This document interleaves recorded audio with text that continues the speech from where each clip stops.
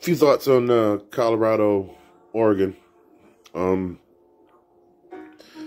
Remember Deion announced he was leaving Jackson State. People were mad. It's like, hey, how can he do those boys like that? He committed to them in Jackson State. A lot of them followed him to Colorado. Colorado was a horrible program last year. One win last year. One. All the pundits said if he wins 2 or 3, he'll be lucky. He just got rid of 50, 60% of his roster. There's no way he wins more than 1 or 2 games. Nobody was expecting great things from the Colorado program anyway.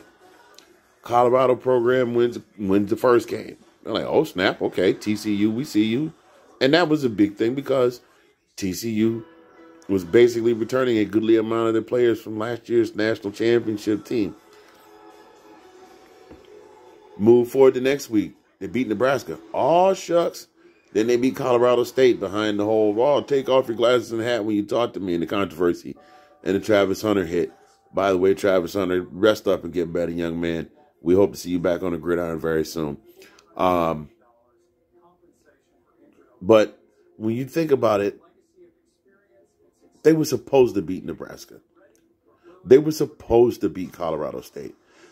With the improved level of play that they had just by the addition of the new players, they were supposed to win those 2 games. Maybe nobody expected them to beat TCU. But I'm going to tell you something. On paper, before Deion took the job at Colorado, I would have looked at that and said,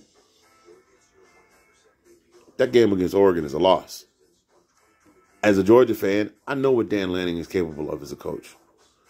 As a SEC fan, I know that Bo Nix is a good quarterback. And it was in a bad program.